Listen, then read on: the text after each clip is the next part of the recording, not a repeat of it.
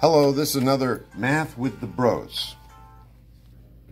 We are looking at this problem. What are they asking for us to do here? With graphs of the solution set in the equality.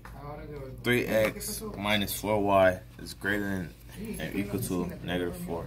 It's less than or equal to negative 4. Oh, negative 24, right? Negative 20. No, Yeah. 24. Yeah, 24. So, how do we get started on this? What do we do? Plot 0, 0. Oh, 0, 0. That's like this one, this one, this one, and this one. Yes. What did we find out when we put 0, 0 in there? We filled it in the equation. We found out it was true. Oh, it's true. So which one of these, or there's probably two of them, right? Which two of them are true when it's 0, 0? C and D. Those two. What's the next step?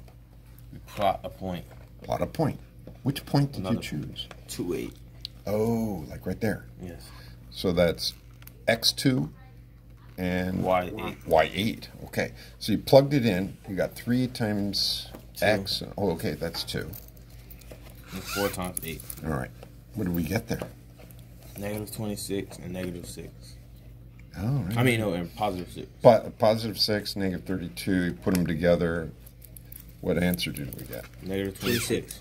So negative 26 is, that's a funny sign there. What is that sign? Looks like an alligator. Greater than or equal to. All right. So how do we read it? Negative 26 is less than or 29. No. Less than or equal to? 24. Right? 24, right. So is that true? Yes. Oh, that's true.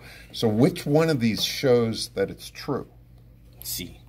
Why? Why is that true? Because it's not shaded. That's not shaded there. This has been another Math with Bros.